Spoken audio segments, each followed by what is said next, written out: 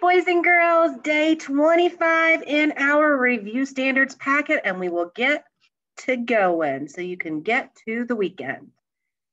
All right. Excuse me. Okay, day 25. Look alive. All right, this is similar to what we did yesterday, that one problem I kind of showed you how to do the graph or the grid. Though you do need to solve all the problems first. It says match each expression on the left to an equal expression at the top. So what that means is I need to find one of these problems up at the top to match each, whatever 5 times 70 is. I need to find another problem up here that has the same answer. So what you have to do is solve them all. Now, it looks like a lot of problems to solve. However, they're all zeros. So what do you do when it's a zero? Multiply the first two together and then add your zero, right? So 5 times 7, 35, add my zero.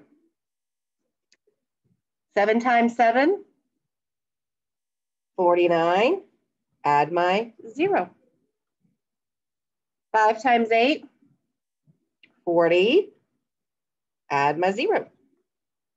And 7 times 8, 56, add my zero.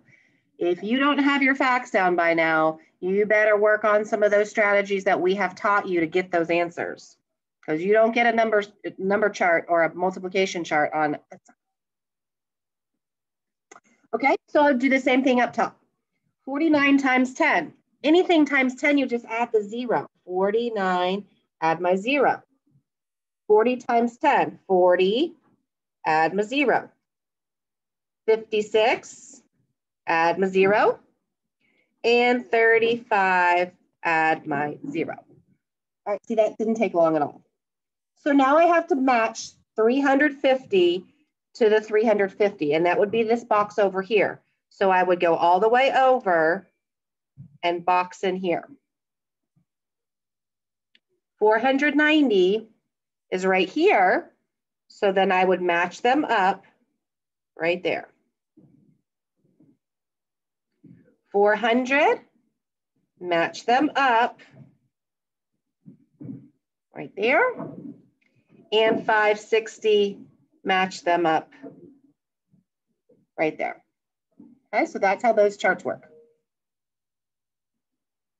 Number 2, a blank is a quadrilateral with 4 equal sides.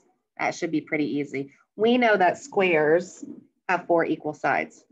Rectangles can, but they don't always have to. Rhombus and trapezoid does not have 4 equal sides. Okay. Number 3, Paul receives $5 a week in allowance. If he saves his money for 20 weeks, how much will he have at the end? Pretty easy. $5 a week for 20 weeks. So we know we are multiplying by 20 weeks. And what we just did before, right? Add the zero. 5 times 2 is 10. Add my zero, $100.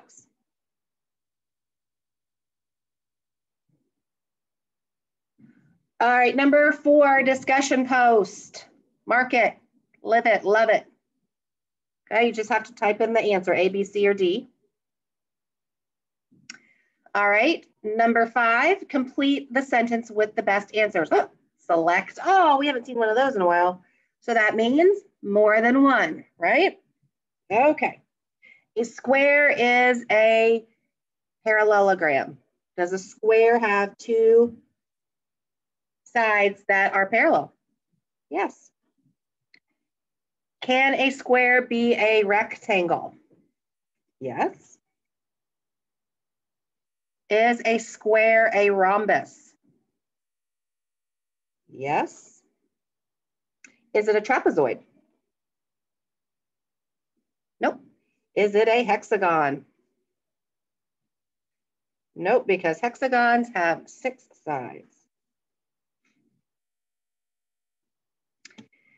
All right, number 2 is kind of bothering me here. So, because I keep thinking a rhombus is a quadrilateral with 4 equal sides, because a square is also a rhombus. So that one is a little tricky. Now, it doesn't say select all, but again, we did not write this, so sometimes there are a couple of mistakes. Hopefully you were thinking that as I was going through that problem.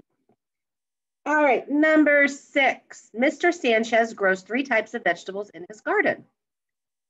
They forgot a word here. What is the area of the garden that Mr. Sanchez uses to grow tomatoes? This problem seems familiar. All right. So we would find it's asking about tomatoes. There's tomatoes. So then we would count our squares. 1, 2, 3, 4, 5, 6, 7, 8, 9, 10. 10 square feet. Remember, you got to have that word square in when you're answering for area. Number 7, select all the quadrilaterals. Remember, a quadrilateral is a shape that has how many sides? Geometry can be kind of tricky. Remember, QUA means 4. So if you need to go back into your notes in your math journal, when you got all the definitions, do it. It's a good way to refresh yourself because you want to get it right. All right, so that's your DP. Mark it, live it, let it, do it. Number 8, another great one, I love them. Remember our strategy. 2 times 9 is 18. Add my 0, I get 180. Fill in my grid. And then make sure I mark my bubbles to match each number that is in each column.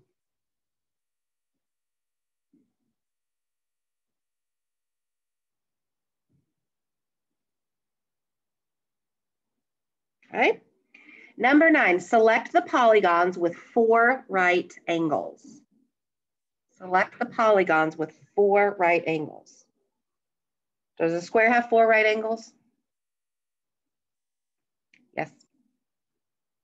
Does a trapezoid, remember the trapezoid looks like a trap? My lines aren't very straight. No, they do not have 4 right angles. Does a rhombus?